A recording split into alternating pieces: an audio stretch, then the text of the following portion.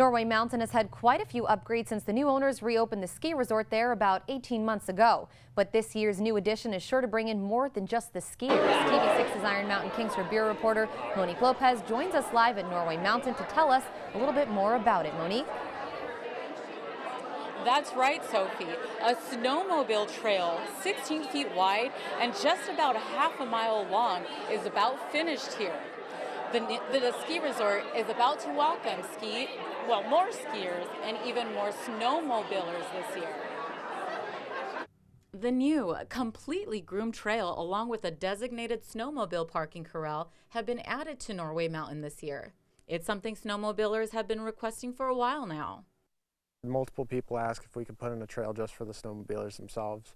So I know a lot of people will be happy after this new renovation that we've made to our hill. This nice white trail goes up the hill and allows snowmobilers to go up and down the groomed hill and enjoy all the resort has to offer. We cleared all this property so we could do exactly that, create a groomable surface that's safe for our snowmobilers to get up and down and enjoy the view that we have here. Entertainment and, more importantly, safety are keys to this family-owned and operated ski resort.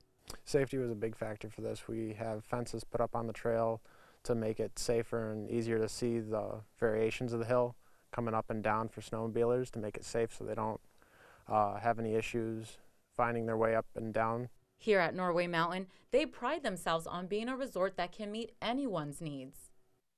Norway Mountain's not just for skiers, it's for everyone.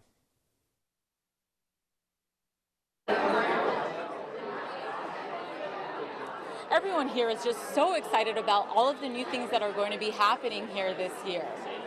They're hoping for more snowmobilers and skiers this year. Back to you, Sophie.